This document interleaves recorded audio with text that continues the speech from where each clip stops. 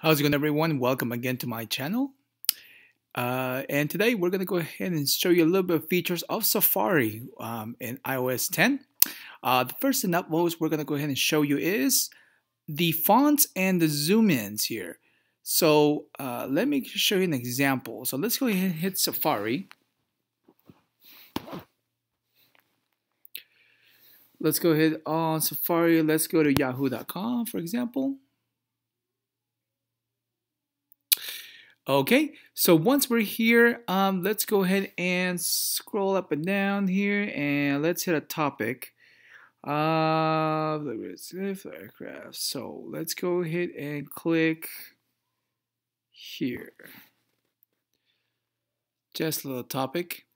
Okay, so here on iOS 10, on the top left corner, maybe you've already noticed this, but once you click on it, it will give you the option of viewing it as you were looking at a newspaper. Okay, but that's not all.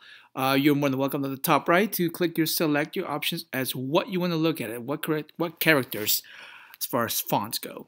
So here are some of the options. As you can see, you have Atlas, Charter, and just watch the fonts here change. Okay, now pinch to zoom, you have to move it left or right.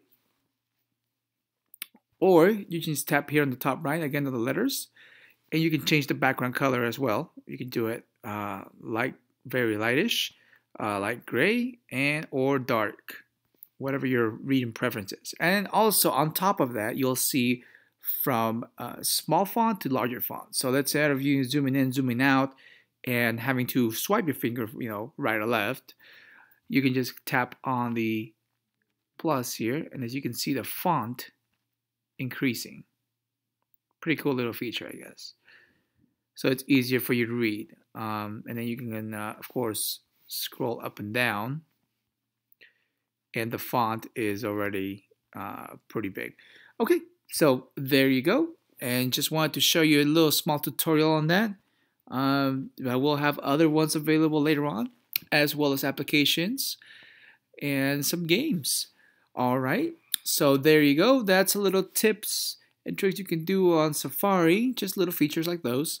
And you're more than welcome to subscribe, like my videos, and don't forget, I will see you on the next one. Thanks again.